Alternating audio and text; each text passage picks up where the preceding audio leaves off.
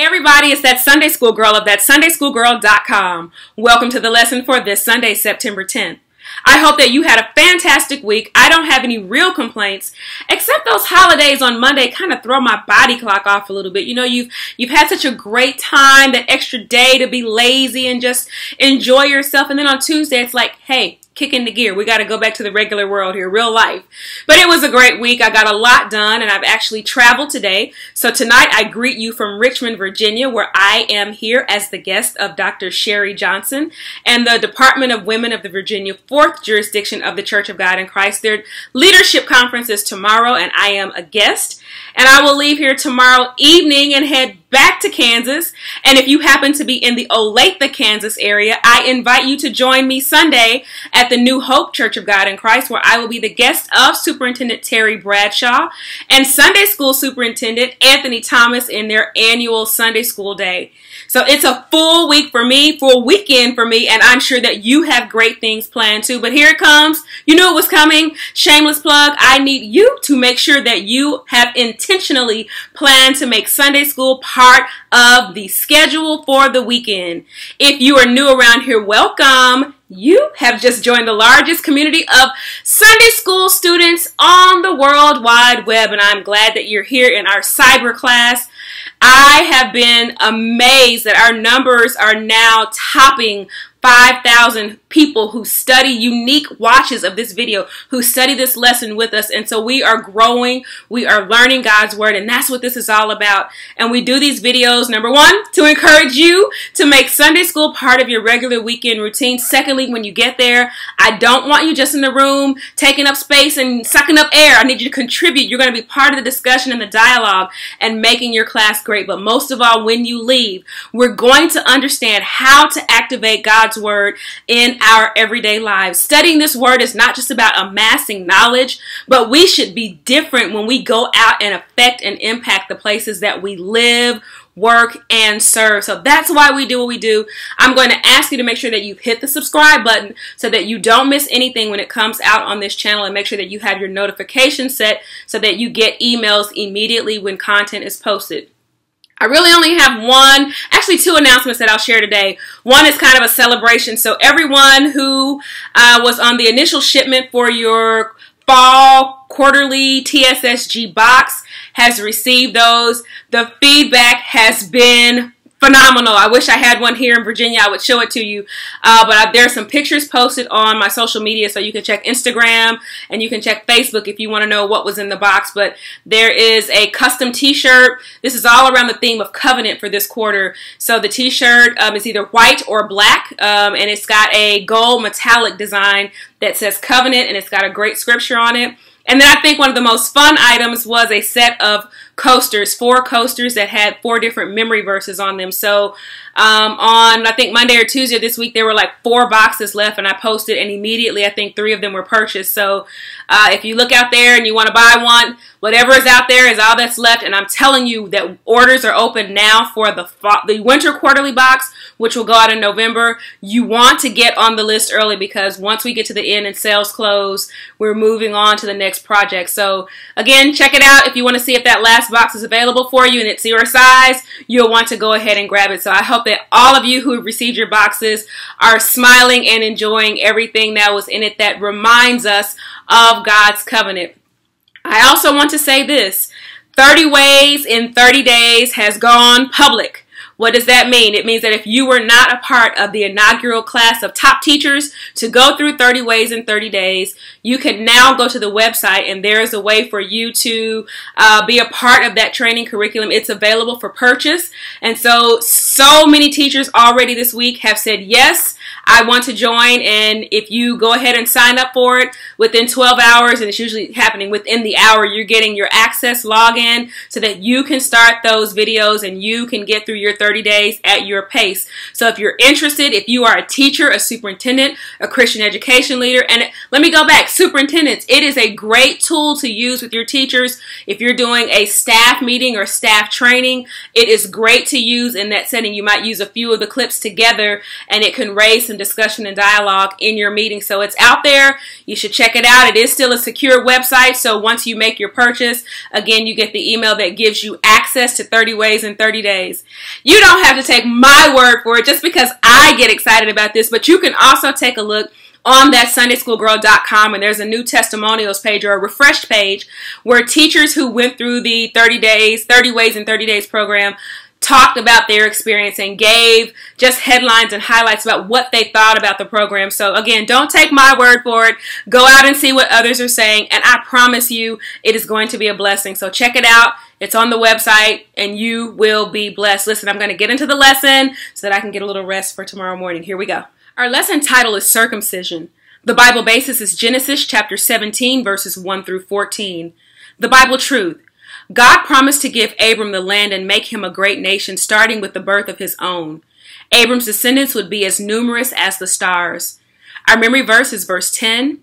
And the lesson aim is that we will explore God's promise to Abraham, appraise the value of outward signs for God's people, and develop ways to walk blamelessly before God. So I told you all last weekend that my family was on their way. When I finished the video, I was excited that they'd be in a few hours. And my niece and my nephew both had birthdays last weekend. So one was Friday and one was Saturday. And the decision had been made that to celebrate their birthdays, one thing that we would do as a family would be to go to the water park on Saturday in Dallas.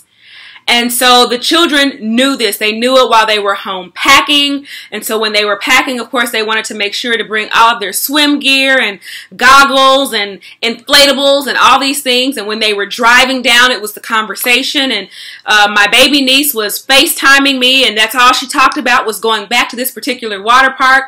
When we woke up on Saturday morning, the only question on the floor was, do we put our swim clothes on now, or are we going to take them with us? And we actually had breakfast. My aunt and uncle hosted us at their home for a wonderful breakfast.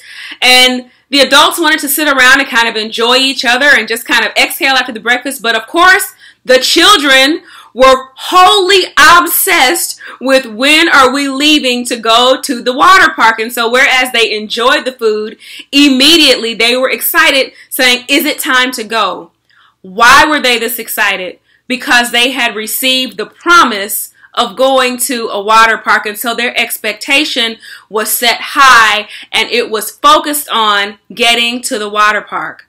What we know is that waiting can be hard, and this week we are looking at a man who has a promise, and he has waited a long time on his promise from God, and it seemed like nothing about this promise was coming to pass. Nothing in his life looked like the promise, and it was taking a really, really long time for these pieces to come together. That's what we're looking at in this story of Abraham. Now, we're continuing to talk about covenant. We're going to talk about that all quarter. Now, we talked last week about what a covenant was, and covenants, just so you'll know, are different than contracts. Contracts are actually agreements between two parties where there is offer, consideration, acceptance, and promises are exchanged. That's the basis of it. Yes, I feel like a first-year law school student saying that. An offer where one of the parties promises to do something or to refrain from doing something or some specific action in the future. Consideration means giving up something of value in exchange for that promise or action or non-action. Acceptance means that the offer was accepted and everyone understood what was going on. And you can accept a promise by your words, by your deeds, or actually by performance.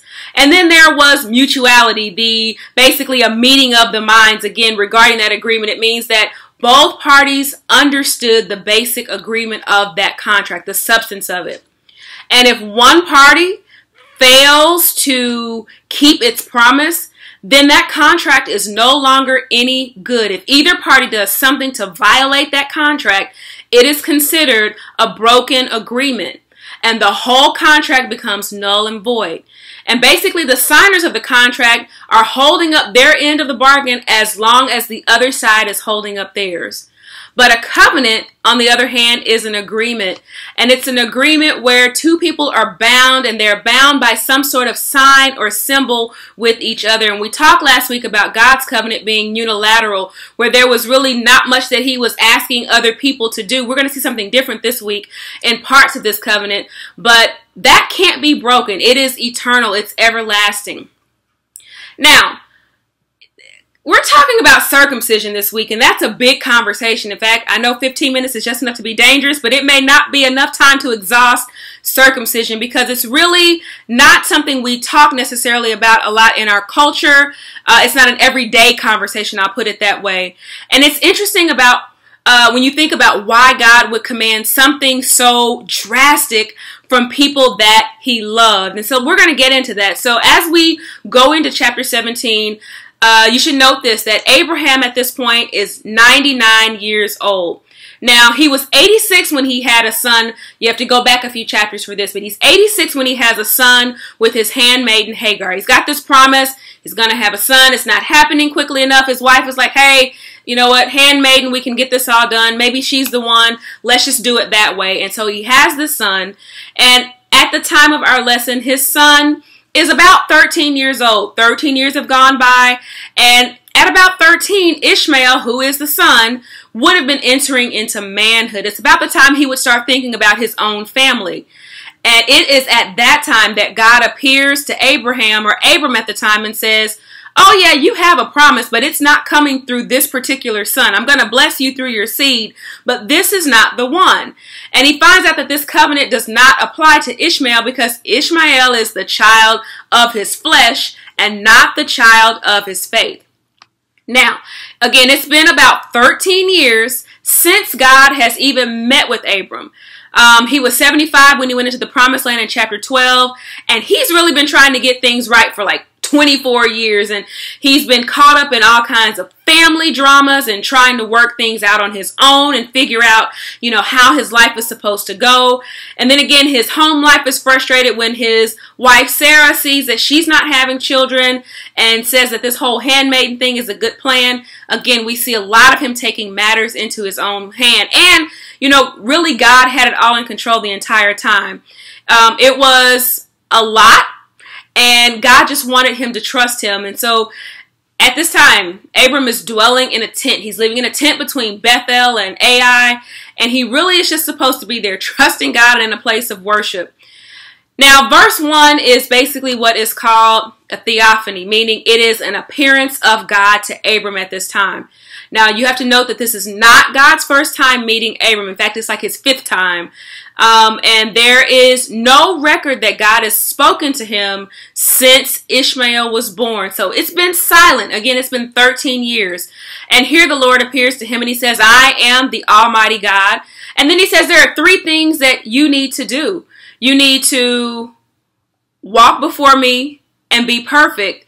And he's going to tell him later to keep his covenant. We'll get to that. So again, even though he's almost 100 years old, God is saying to him, I am God.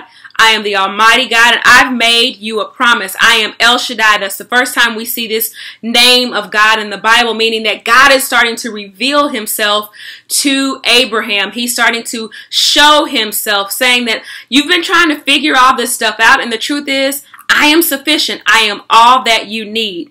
In other words, here God starts to set expectations that I am all that you need. I don't need you to get nervous. I don't need you to try to figure this out. I don't need you to try to create your own plan. I just need you to walk before me and be perfect, and you're going to keep this covenant with me. That's all he wanted, for Abraham to be totally and completely sold out and dependent on him. As you're going through this lesson, I need you literally to take a pen or a highlighter, and I want you to look for certain sets of words. I want you to look for the words and count how many times you see I will or the word will. Look for the words my covenant, and look for the words everlasting. And you'll see that there are refrains as we go through this, which means that it's important. So it's been 25 years again since God has made this promise to Abraham. And he wanted him to know, despite your disappointment, despite your not knowing how things were going to work, if you do your part, I'm going to do mine. And God basically outlines three parts of this covenant. There's his part, there is Abraham's part, and then the non-printed part of our text talks about Sarah's part. Abraham, in addition to walking before God and in addition to being upright before him, he was going to have a mark or a brand or a sign that he belonged to God. And he was going to have to live out his life in a way that was representative of that sign that would physically be marked on his body. This is nearly a 100-year-old man who is receiving a promise at 100 years old that his seed is going to be multiplied greatly. Abraham's response was to fall on his face. When God spoke to him, his actual response was worship. It was worship for who God is and out of respect for who he is. And so God meets him in a different way, and Abraham is meeting God in a new way, not just for what God could do, not just his promises and things that he could do, but actually starting to understand God and his character and his nature. God is always who he was, and he's always known what he knows about himself, but this was all new to Abraham, but it was not new to God. So again, his natural response, his action, his attitude, just like last week, without being prompted. Remember Noah, when he came out of the ark without being prompted, God had given him direction up until that time for everything else. But his response to God was worship. And we see the same thing with Abraham, that he falls on his face and he worships. And notice when we see people fall in worship in the Bible, we don't see people fall backwards in worship. They fall forward in worship. And so this is a very undignified response, if you will. But again, it was the giving of himself totally to God. And then God tells him more. At this moment, things are really beginning to change, because it's impossible to have this kind of encounter with God and things still be the same. So God says, I'm going to do these things. I'm going to make this happen. It's my covenant.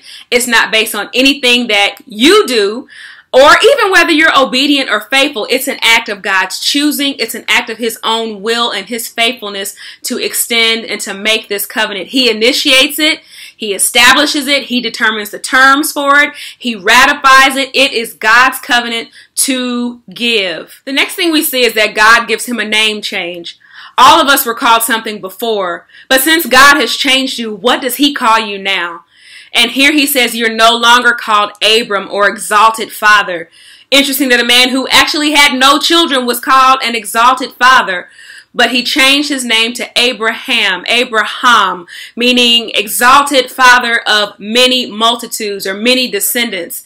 Again, a name for a man who today at 100 years old almost had no children. But God knew what would be accomplished through him, even if others, Sarah, found it laughable. He says, I'm going to make you fruitful. And it's not just going to be your descendants, but you're going to have kings that come out of you. You, this simple guy who dwells in this tent between these two places, this kind of greatness is coming out of you. And again, he talks about this covenant, which is really important.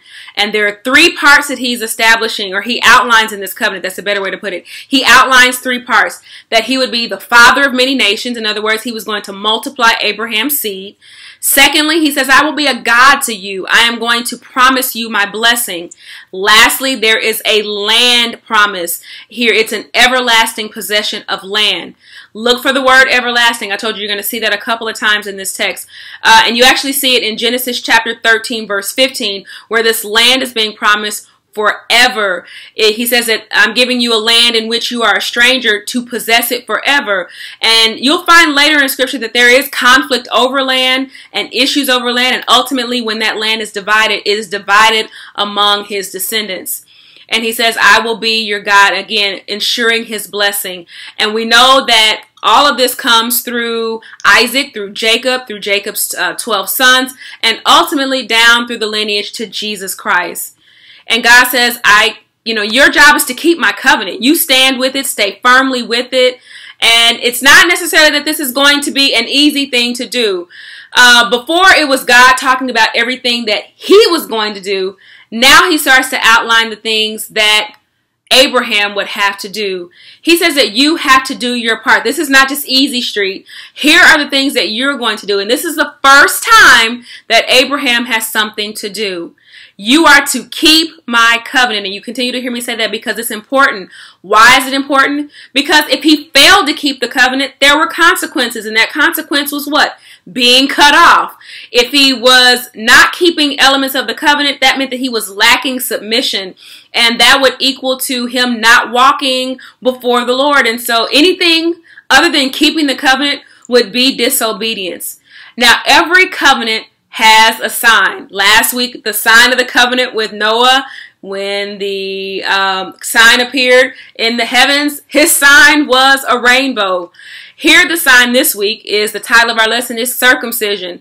Now, I'm sure that Abraham had to be like, hey, God, Noah, got a rainbow. What's up with this? What's with this circumcision? God told him that every male would have to be circumcised. Their sign would be circumcision, the removal of flesh from the body with a rugged flint knife. Super painful. He had to circumcise himself, and he had to circumcise every male child in his home, those that were born in, those that would be bought in, but everyone as a sign of that covenant. That was a sign that they were receiving the covenant. Why circumcision? Why such a painful and bloody process? Well, it was a sign of putting away of the flesh and no longer trusting in the flesh.